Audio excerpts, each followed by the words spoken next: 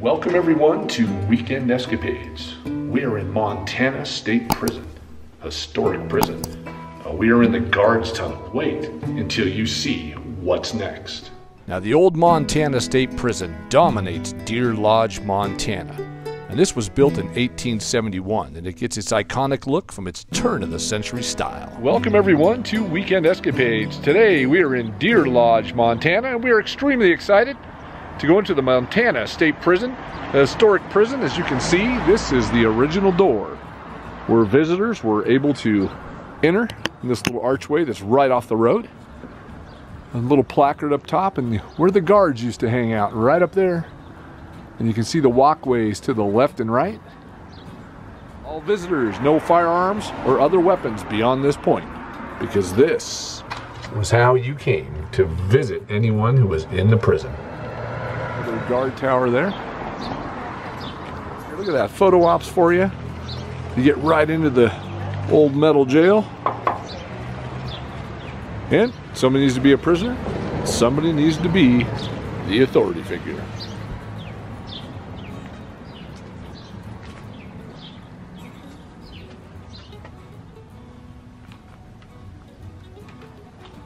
Well, this big foundation right here was the location of the original cell house. And what happened, there was an earthquake in 1959. In 1960, it was torn down. And so they tore it down, but this was the original cell house. It was all made out of red brick.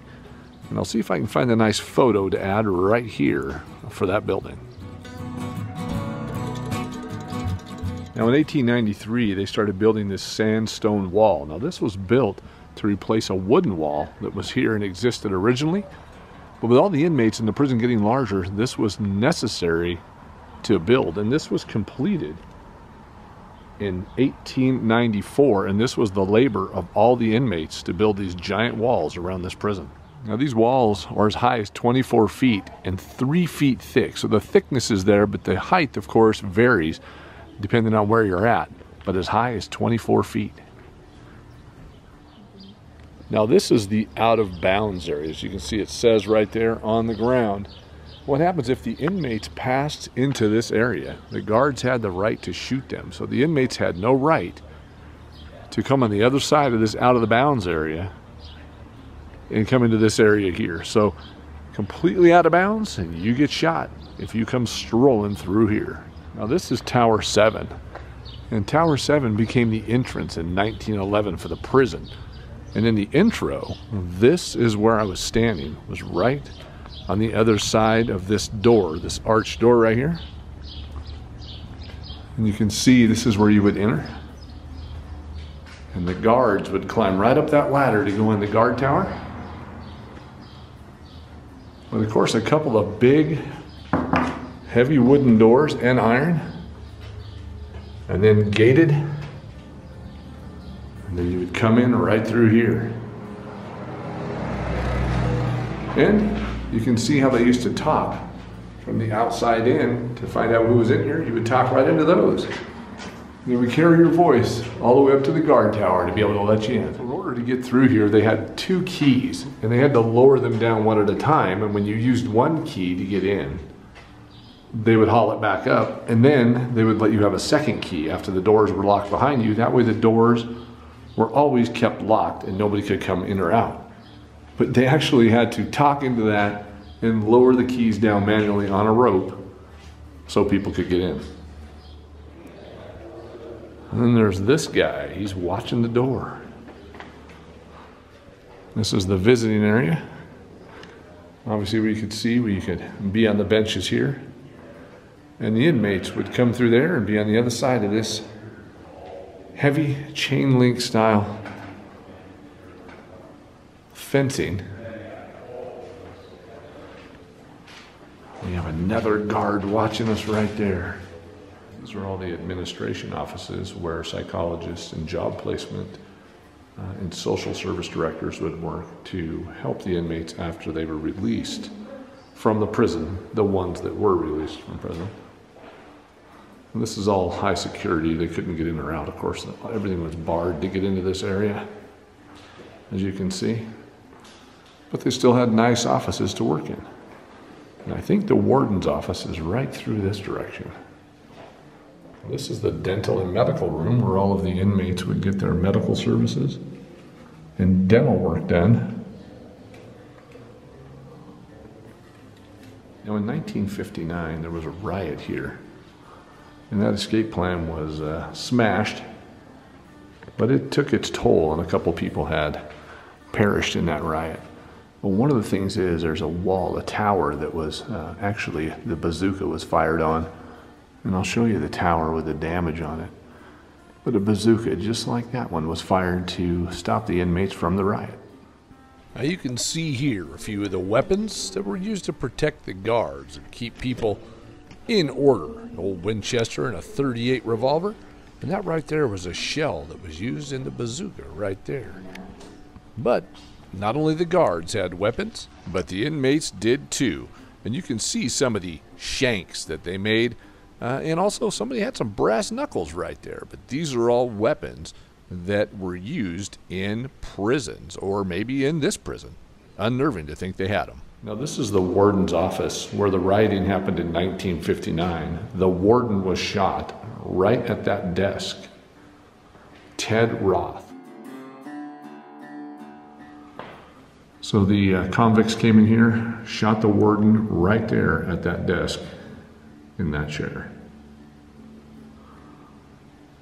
So in 1908, George Rock was executed by hanging. Well, it's very similar. This is a remake of what that gallows looked like. But in this location, and then of course another was hung, also William Hayes, met a similar fate. Rock and Hayes killed Deputy Warden John Robinson and severely wounded Warden Frank Conley in an escape attempt. So this is a different escape attempt, but it still happened, and the executions happened right in this area in a similar gallows. This is Siberia East. And we're gonna head in those doors and see what Siberia East looks like. This is the gate and the stairs that would go up to the guard tower above Siberia East. But this is basically solitary confinement. And there's the cells right back there. So solitary confinement, you can see the heavy door here that basically closed. I feel weird closing myself in. And then this door would open up, find out what was going on in here before they came in. And then this door right here, you can see the way they're locked and protected to keep anybody from reaching to grab the key. They could unlock it here. And they make a little noise. There's the beds where they would have been. In a very small room and dark. And another one right here. Solitary confinement. You don't want to hear this noise. And you're locked in. You can see above me the razor wire and the way it was hung on the metal overhangs that were built right into the wall. And that's what all of this angle iron is, all the way around. They've took some of it down, but you can see it was all the way around the guard towers as well. You can see the original searchlight up there that used to shine on the ground to make sure nobody was trying to get out of this place. And if you did, they'd shoot you through those windows. So this is West Siberia. Difficult prisoners were kept in here and basically left alone. But it says that after breakfast, they were able to get out and go in the prison yard.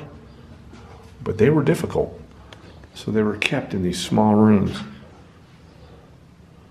Just a cement bed for them to lay on there. Well, those doors open up. Let's go on in.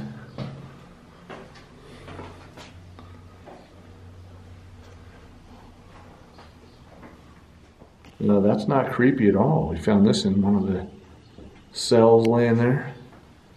Kind of molded into the bed. There's two more little cells. Oh, this isn't a cell. This is a shower here. So they couldn't go out, so they had their own shower right here.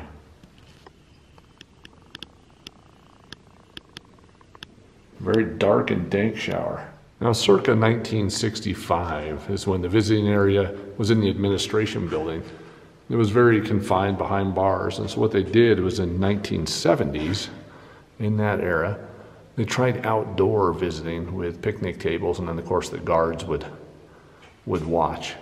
But they attempted that in 1970. And this is, of course, they had their own butcher shop on the east side of the main street, and these are the prisoners back then in the 1960s butchering up the meat for the prison. So the building we're in right now kind of gives you the life of what a prisoner would go through.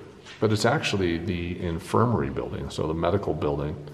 And this is a picture of, right here from this building, of somebody taking and getting care in bed in this building. You can see all the pictures on the walls, but that's what this building was the facility hospital. Now this is Ethner Field. Now this was the baseball field that, and where they had, of course, all the activities, track meets and everything for the inmates. And of course, holiday activities as well. Again, with the guard shack watching the whole facility. And a giant stack. That's probably from the boiler room and the old water tower. Well, back in the day, if you were heading in this is where you would live, because this was your cells, or your cell block, where you would stay.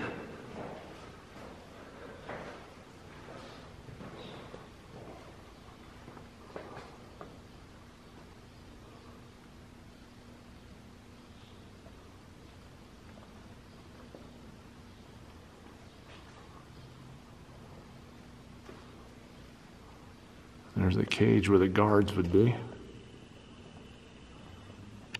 So this is the typical cell, so it's a two-person cell, as you can see there. And there's a sink and a bathroom. Obviously, when you went to prison, you lost your privacy. And you had just a little spot there to keep some things. And some vents, probably for some heat or whatever, communication, and a mirror on the back wall. That's about all you got. And one light hanging from the ceiling. Pictures of all the prisoners on the walls and how many years they were sentenced for. And little stories about why they were in. Some of them look kind of rough. You can see this went up 4 floors. It looks like the first 3 floors are where the cells were, and I don't know what was on the top floor. I can't. Oh, they were cells as well. I just can't see them. Now it was said that one time that the prisoners were upset with one of the prisoners that had murdered someone, and that they actually tied up a bunch of bed sheets and hung that prisoner right off this top railing. And of course, it was short enough to where they hung and never touched the ground. All right, we get to go in a 2-person cell. You can see where the beds would fold out of the way. They just got a roll-up cot. They used to do the shakedowns, make sure that nobody had any shanks or anything that they had made.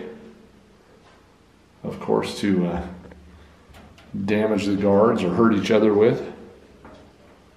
This is small. I can't imagine having 2 people being here. You can see they have some information, stories in the time of Montana State Prison. So stories about some of the inmates and what went on. Here's a good example of what the cell would look like. They've got a towel draped over the sink and a couple of inmates staring at me menacingly right there in the beds. And the shaving kit laying there. Better get that razor out of there. Now, this was locked up right here.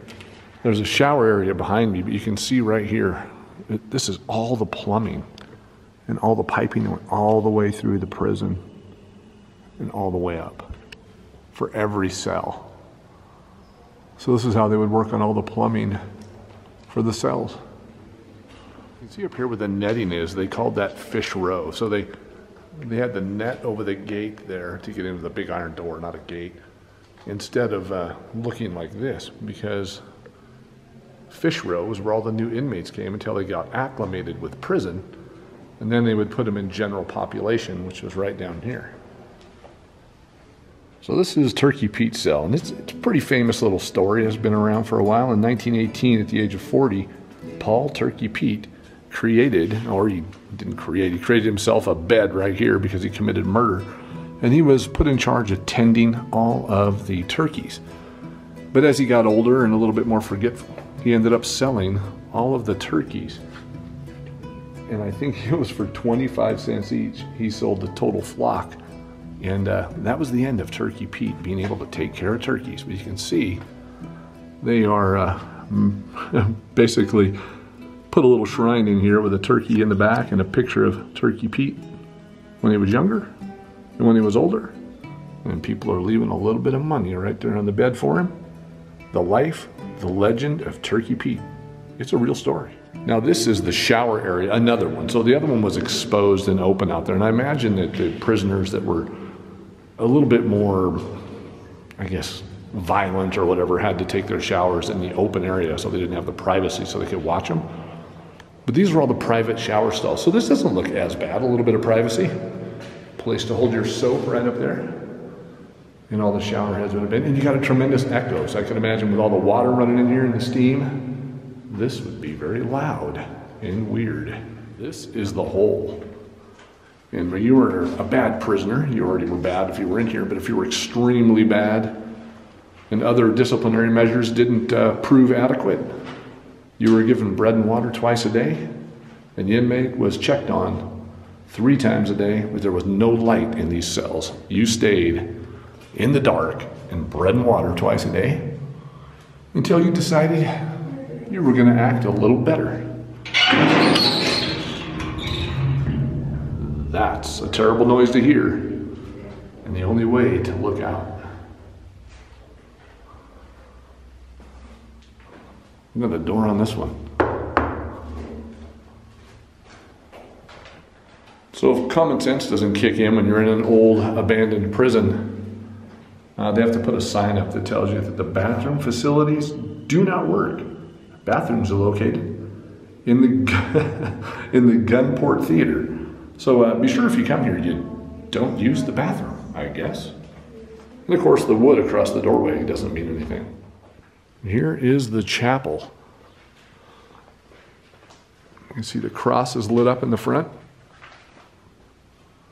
And I found this really kind of scary. You can see here where the guards used to be right there and they could look in.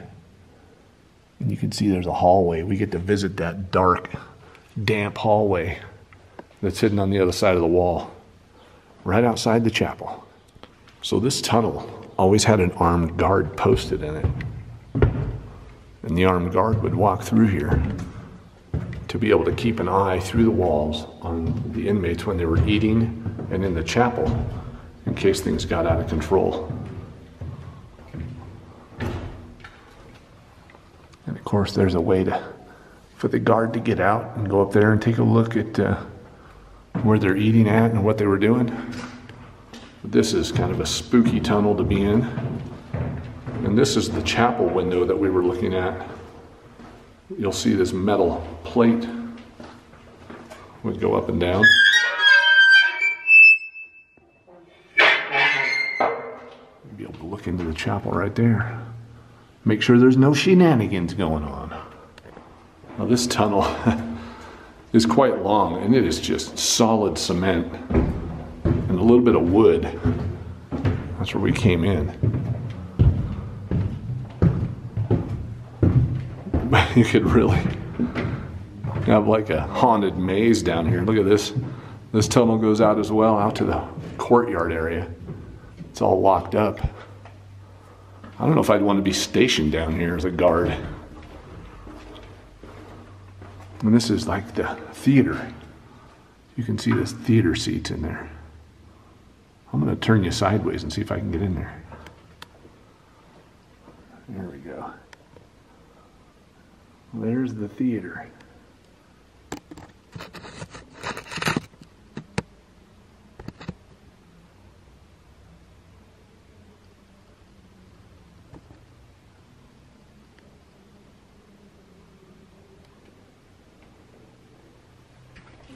You can see there's some lights They're not lit up, but those would have been the lights that were in here. I think this camera's picking everything up. It looks like it films really well in the dark. And here's the last window here that we can get to. We're the theater, and you can see better the stage and things. Let's go in the window again. There we go. See if you can see everything. In that theater, you can see right there the stage and all the seats where the inmates would be able to watch performances. Now this is barred off, but that's the last window in the tunnel that the guard would be able to look through. And you can see I'm looking through bars right here, because this is the end of the hallway for us. Now this is a picture of the mess hall, circa 1959, right before the riot that happened in 1959. And this is the mess hall where all the prisoners would eat.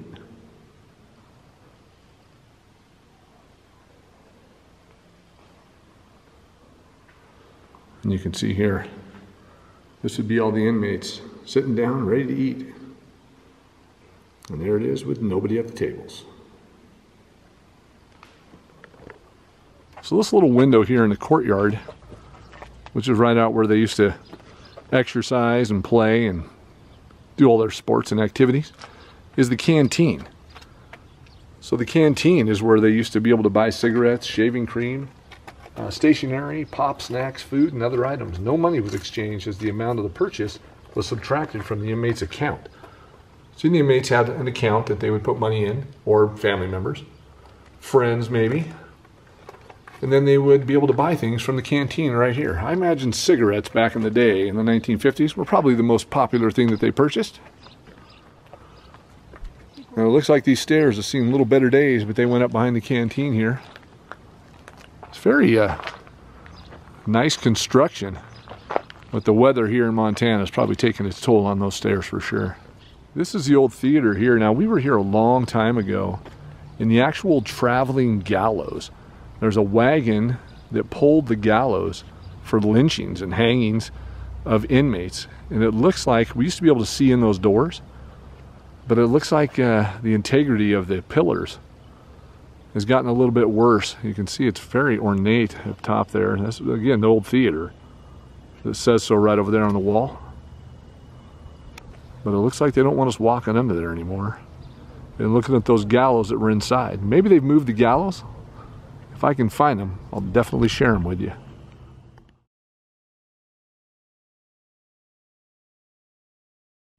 Well, that's the inside of what the theater looked like. I hope you can see it well. And then there's the theater back in its heyday. There it is now. Now right through here is another side. You can see the wall here we came through. And this was 1907 to 1959, the women's prison and maximum security was right in this area. So we're going to kind of explore around in this area. The guard tower in maximum security, you can see it kind of an add-on because that one's made out of wood. A little house there. But this is the 1907 women's prison right here. This is the area where the bad girls would have been kept. Screen on the doors. The cells were still very small. And of course, it doesn't look like there was as many cells in here.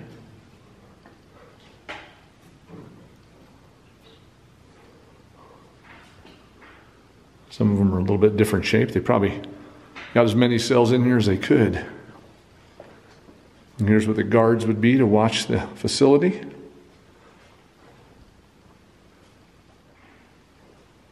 This one looks like a maximum security door or solitary confinement because it has the heavier doors on it that blocks them out. So when you close this, then this door would close and latch just to black them out. Now what you'd be able to do, look at them through the little door. Well, here is the solitary confinement for the women. The other one must have just been for like inmates that weren't real nice or hostile. They could block them out, close the doors if they were getting out of control. But this is solitary. Oh my gosh. Terrible sound in a prison. Here's the cells. That is about 7 by 7. And it echoes. You would absolutely go crazy in there with just that little window to look through. Look at that. And another one right here. So if you were going crazy in the cell, you can have a friend right next to you. Not fun. So this is interesting. So I found the handle. So here's the handle that would open the doors or unlock the doors to be able to unlatch it. This big handle right here. You just would pull on this real heavy handle. It's locked right now.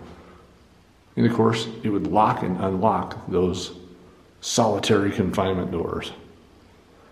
Prisons had eerie sounds with big slamming iron and squeaking of things. Like imagine when they locked these places up at night or when you had to go to your cell. Just a horrible sound knowing you wouldn't get out until the next day.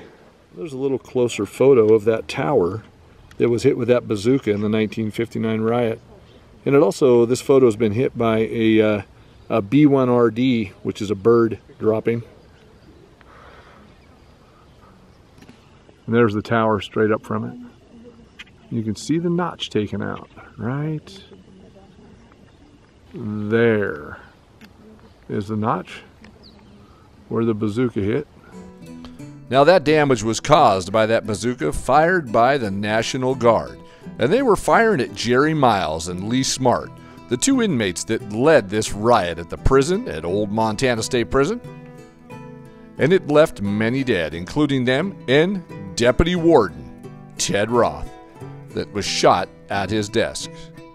Now we hope you enjoyed this adventure to Old Montana State Prison, and until the next one, goodbye from Weekend Escapades.